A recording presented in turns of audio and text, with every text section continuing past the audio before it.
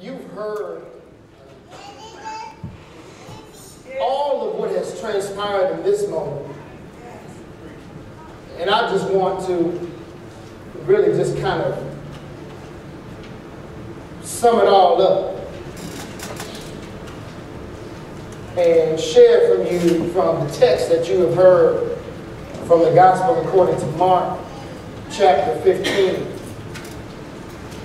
that 20th and 21st verse read by Sister Janice. I want to read from the Good News translation. These two verses speak to that last day of Jesus. As Jesus begins to move towards Calvary, Jesus has encountered all the hatred, the oppression. And he comes to a moment where the cross is too much to bear. And after reading this text, one would surmise that here in this holy writ, that God means heaven.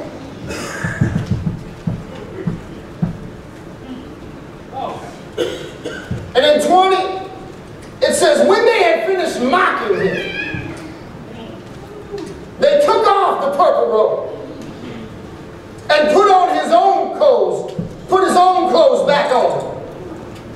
Then they laid him out to crucify him.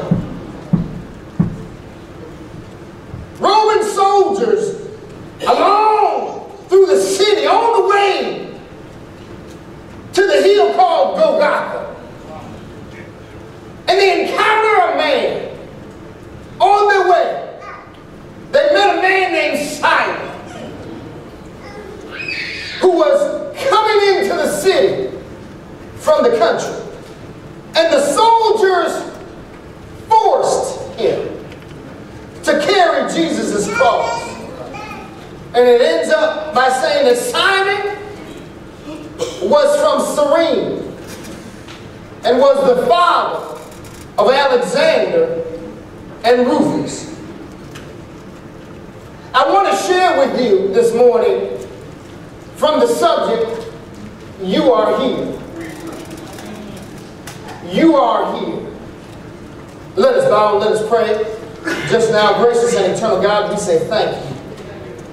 God, we give your name the praise, the glory, and all of the honor. God, we thank you for this moment that you have given to us, that you have allowed us, God, to pass by this way one more time. God, we thank you for the change. We thank you for the songs of Zion that have been sung. We thank you for the prayers that have been prayed. God, we thank you, Father God, for the ability to give back to build up your kingdom. God, we thank you for the energy and the excitement, God, that flows in this place. We thank you for the Spirit, God, that is ours because of what you have given to us through your darling Son, Jesus. So, God, we say thank you today. God, let us not take this day for granted. Let us not take this moment for granted, God. Some folks weren't able to make it. Some folks are dead and gone on to glory. Some of us missed them and missed the phone call and missed the note and missed it. But God, today, we look around and we say, thank you for the God that we see and the people that we sit next to and the love that we share. All because of what you have done for us. So God, we give you glory. We give you the honor. And we give you all of the praise. It is in Jesus' name. Now, God, let the words that fall from your servant's mouth fall on ground that is fertile. God made those words take deep root in the hearts and souls of men, women, boys, and girls, and then sprout up to be the beautiful flower that you so desire. It is in that matchless and mighty name that we pray, and for his sake always. Amen. Amen. You are here as we celebrate on this last Sunday Black History Month, or African American History Month. We must ask ourselves about this whole black thing and why we continue to celebrate it even after the many years of its installation, specifically slated to remember our heritage. In 1926, Carter G. Woodson gave Negro History Week, and from there we've moved and come to a month. But as I have shared with the deacons and the ministers prior to coming out, that we don't relegate this moment to just a month. That this moment of black history is not just black history, it is history. We understand that as we move through the entire year, that we celebrate who we are. The reason why we celebrate, the reason why we lift up, the reason why we honor is that we stay woke. We remember in order that we not forget. We consciously engage in maintaining our identity. Staying woke during this time, especially in these days, helps to balance this tension over the span of time between past, present, and future.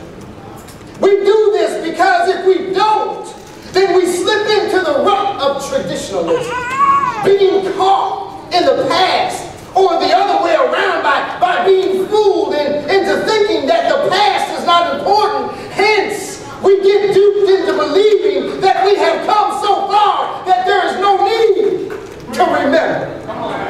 To those that have been duped, it is referred to as a delusion that we live in a post-racial society.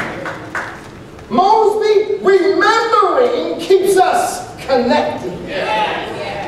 This moment celebrated within the church is ideal for it draws together and keeps us connected to our African and African American tradition of history, of religion, of spirituality. The church ought to be that place where we find our authentic selves and our purpose in life. Listen to Kelly Miller, a contemporary of W.E.B. Du Bois and Booker T. Washington. Listen to what Kelly Miller wrote about the church in 1908 in his book entitled Race Adjustment. He said the church among black people has been a social cosmos. It has provided an emotional outlet, a veritable safety valve for people caught up in the whirling storms of life. It has been the church.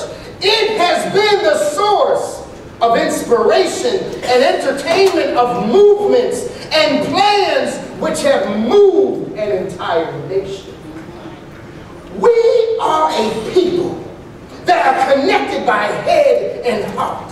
And the ways that it manifests itself is through the depth of passion for one another and the God that we serve. Some throughout the generations have attempted to have us believe that there is no ethnic connection nor any cultural reference to the biblical tradition. Somehow, Minister Melville, we are led to believe that everyone in the Bible is right. And if you don't believe me, think about your own perceptions. When your mind casts an image of a particular Bible character, a biblical character that you love, what color comes to mind? Here's the truth. The truth that one source helps us to see clearly, and that is this.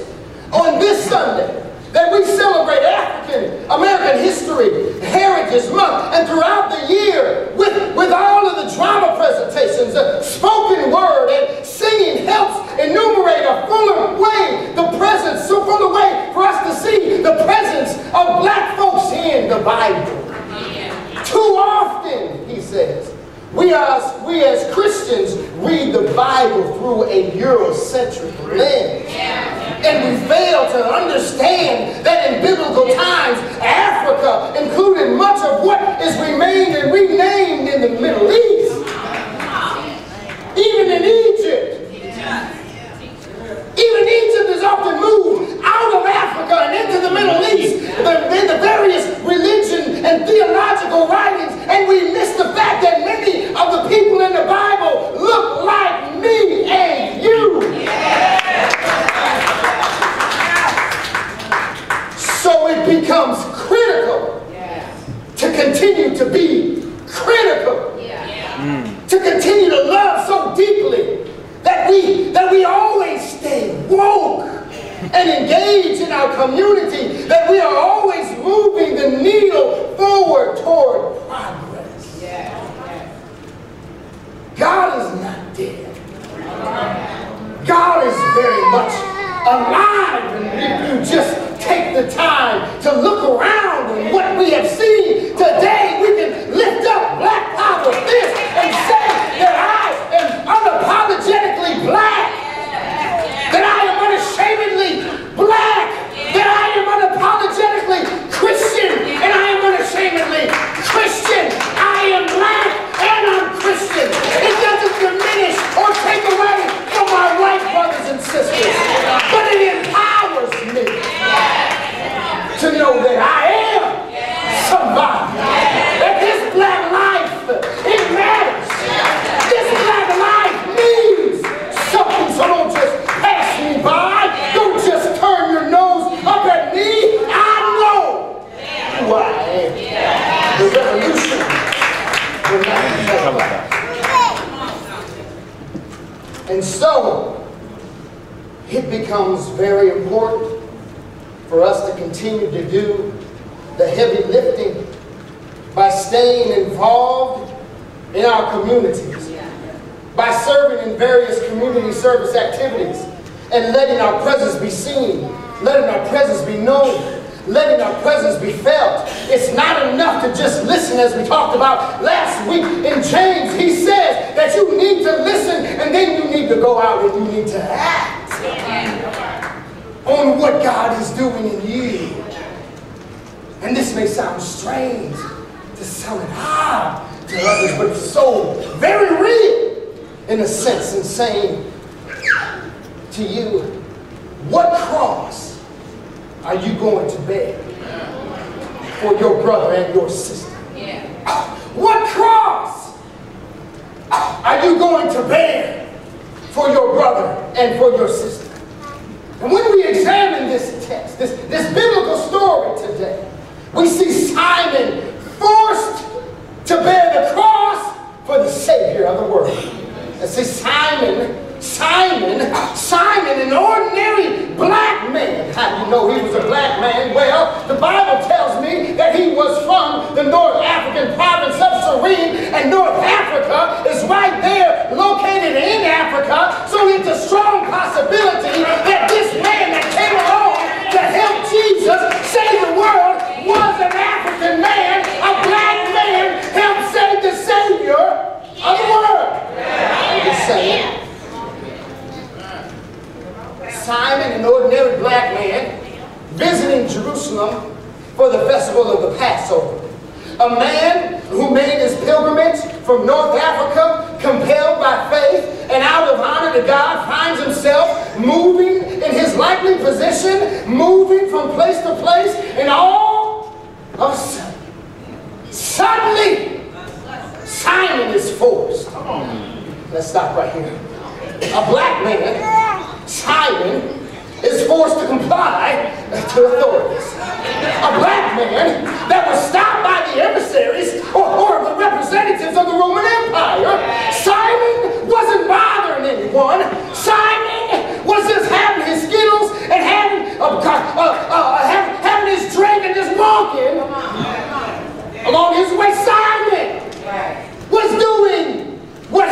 needed to do. Simon wasn't bothering anybody. Simon was following the religious law. Simon wasn't playing his music too loud. Simon probably had his two sons, Alexander and Rufus, with him. Simon was doing what he did best, and that was being Simon. But Simon was from Cyrene. Cyrene is a North African country that is known today as modern Libya. Simon was forced. Simon was from the diaspora, visiting North Africa, visiting from North Africa to Jerusalem. He was doing what he was supposed to do. Simon probably stood out from the rest of the folks that were around him because his skin color was a little bit of a darker hue. But Simon experienced what many black men and women experience today in life, and that is being judged before being understood or being known. The Bible says that Simon was then forced to be used, forced to be abused, forced and misused at the hands of the police. I mean the Roman soldiers. Simon was doing what he had come to Jerusalem to do. And that was to celebrate just as he and his family had done in years past. But this day was different. There was another man that was unjustly accused for walking by faith and being obedient to his father. I need you to stick with me. On this day, the authorities opted to have released to them the one that was innocent. These authorities knew the truth about Jesus. They knew he wasn't bothering anybody. They knew he wasn't doing anything out of order. They knew that he was calling himself the Son of God. They knew he wasn't the one to bother, but because of Jesus' clarity and purpose in life, he was a mark by authorities. His existence was a threat to the establishment. And as a matter of fact, his existence made his life a dark place in which to live. Jesus was a black man too, who he claimed to be, which was God, was problematic to the empire. And don't you know that when you begin to walk in your purpose and when you begin to walk in your promise of who God made you to be, then you're going to experience some dark days. You're going to go through some hell and high water. You're going to go through some trouble. There's going to be trouble that comes along your way, all because you decided to walk in your purpose and expand your gifts and to do what God has called you to do. You're going to have some dark days. Come on. Because of his black existence, he was oppressed by the system. And it's fair to ask the question, for what was Jesus being oppressed for, you might ask? He was oppressed for being what God called him to be. Jesus could not be manipulated. Jesus cannot be maneuvered. Jesus cannot be commodified. Jesus would not sell out.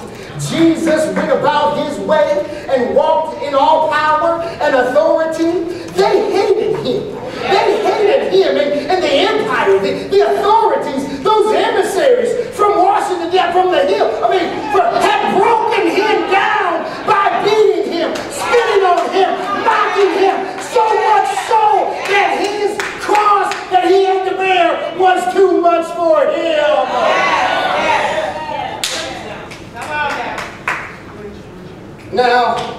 Now we must look at this situation from this perspective. I need you to stay with me. I know this is what you want. This is. One source puts it like this. In this new year, new administration, the critical question that we must ask ourselves is who will bear the cross for the most vulnerable? Those who are beat down. Those who through no fault of their own are in the position that they are in. Who will bear the cross of the most vulnerable? Who will bear the cross of the frail? Who will bear the cross of the chronically poor? Who will bear the cross for our children? Who will bear the cross for those in society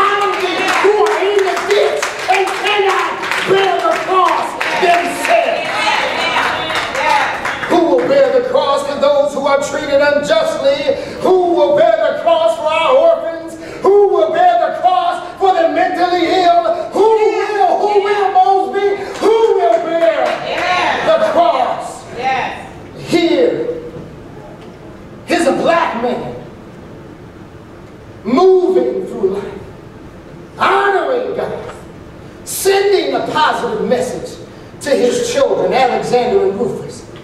And Brother Major, I thought about this. I thought about this, Brother Major, and I was thinking about our men. And I was like, God, this is a good example. This is a good story for our men. Here is Simon making his way through life, doing what he was called to do, expressing his religious faith in the way that he sought to display it, and here he finds himself with his two sons. And he's moving. He's going from place to place. He's coming in from the North African country. And could it be that this is a good message, not to preach today, but this is a good message for our sons and our fathers, for our fathers and our sons, to see how to respond when all of the world is against you, when everyone is not on your side, and everyone is talking about you behind your back. This might be the example. Simon lifted up for his sons how to respond and how to act. And that's good news today.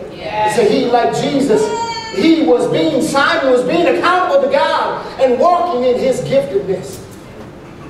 If I were to pinpoint the moves and the shifts here, I would say that as a father, he was a man. Simon was a man doing what he needed to do. He was on the move with a powerful message to the masses. He was a man who was on the move with a powerful message, sending the message to the rest of the world, but setting the prime example for his sons. Oh, the significance of Simon carrying the cross. The significance of Simon carrying the cross for Jesus lets us know that the most important crosses that you might have to bear in life are often someone else's.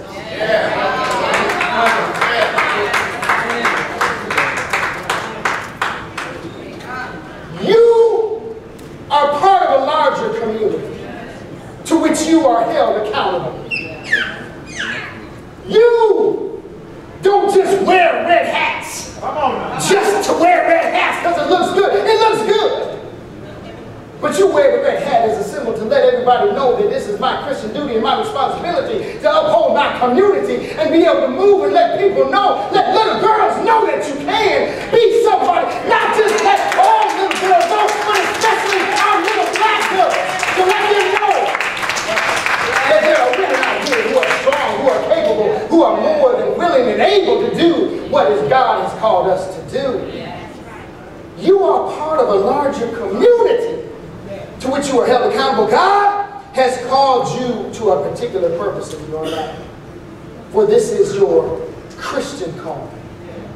Don't be fooled, nor get it twisted, that this Christianity thing started from white, Eurocentric bodies that let you know that you weren't worth anything. In his book, I need y'all to stay with me.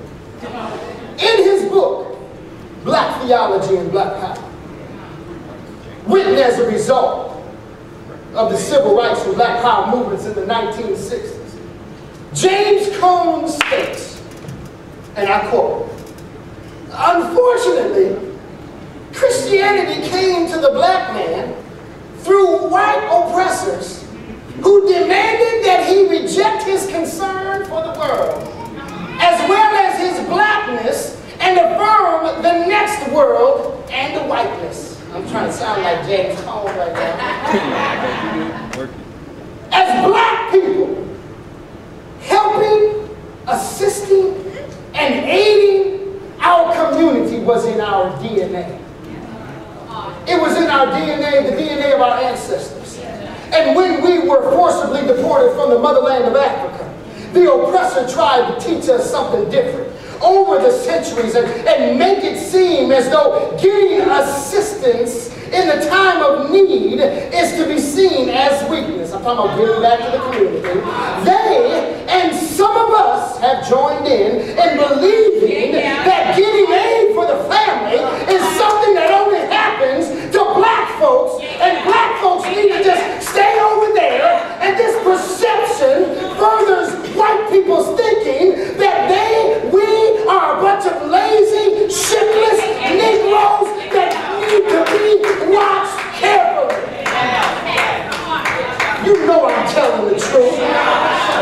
I've been a social worker since 1994. I know when you talk about the system and when you talk about people getting aid to their families and they're trying to get aid to get to the next point, and we look at them as some folks that need to be put off and marginalized and put off to the curb because they don't deserve it. They're just trying to use the system. And yes, I get it. Some are trying to use the system. But gosh darn it, somebody needs to help somebody. And somebody needs to do it.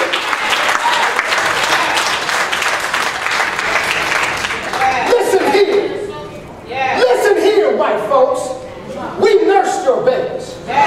We watched your children. We cleaned your houses. We picked your cotton from sun up to sundown. We built your empire. Don't you think for one moment that because that may not be your story or that's a misrepresentation of your history that you get a free pass. Your skin is just as black as mine. Your skin is just as black as mine. Now we retrace the steps of our people throughout the history of the United States of America. You wouldn't be here today if it weren't for the God-fearing men and women along your ancestral line. You are here because somebody prayed for you. You are here because someone kept quiet for you, because in the back of their mind they knew that they were wise enough to recognize that there's a next generation that's coming forth, and in that moment they believed that better days were coming. You are here because somebody kept silent for you. You are here because someone kept smiling when their heart was broken into pieces, because their family member was stolen and sold to another plantation. You are here because while your ancestors were picking cotton at the height of the day in the sweltering heat, someone kept singing. Someone kept singing. Someone kept singing. Swing low, sweet chariot, coming to carry me home. You are here because of the bravery of your ancestors who kept fighting for freedom, and freedom revolt, and kept going to the polls even after they witnessed their brother or their sister being beaten down, being beaten to death the day before. You are here. Don't you ever forget it. You are here. Don't you ever forget it. So, that is why. That is why. That is why. That is why we continue to march. That is why we continue to protest. It don't take all that. I mean, it does. It does take all that. You may not march, but you need to resist. That is why we continue to march. That is why we continue to protest. That is why we continue to resist, Brother Jabari, the empire, because our ancestors paved the way. Our ancestors did exactly what we needed them to do. And so we now want to sit down like everything is all right, like everything is okay. I'll be damned if I'm going to sit and do what you want me to do. We are here.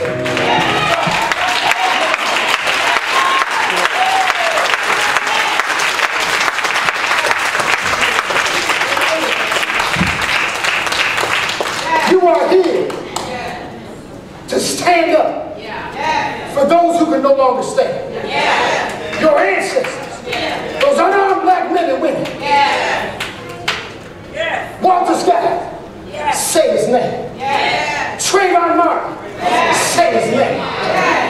Sandra Bland, say her name. Aragon, say her name. All the countless individuals down throughout the centuries.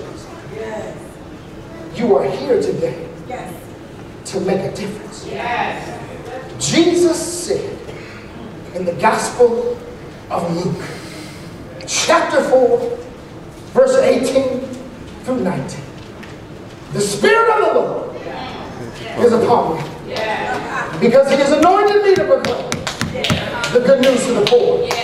He has sent me to proclaim freedom for the prisoners and recovery of sight for the blind, to set the oppressed free, to proclaim the year of the Lord Savior. And we must be careful to know when, I'm shifting now, when to put the cross down.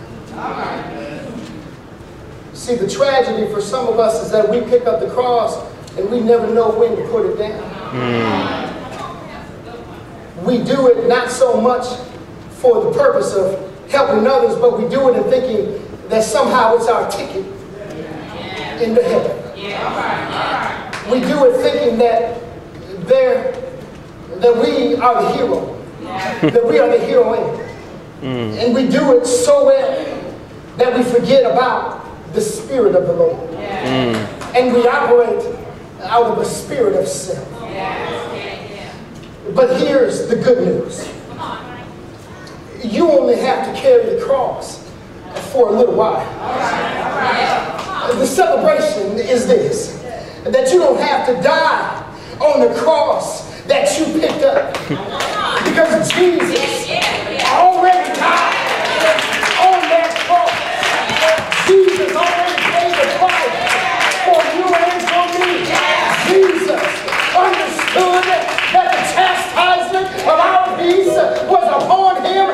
Jesus died for you and me, because after a while, when you pick up that cross, wow, the love of Jesus picks it back up, and He takes it upon Himself, and He frees you to go and help somebody else. Jesus, He's a wheel in the middle of the wheel. Jesus, He's my rock, my sword, and my shield. Jesus, He's a way maker. Jesus, bear my cross. I helped Him for a little while, but I'm not the Messiah. Jesus, He came down through 40 and 2 generations, that you would understand that there is a God that loves you, that there is a God that hugs you, that there is a God that understands your situation. So Jesus picks up the cross, goes and dies for you and me. And now I'm free. Now I'm changed. Now I'm free. Now I'm blessed.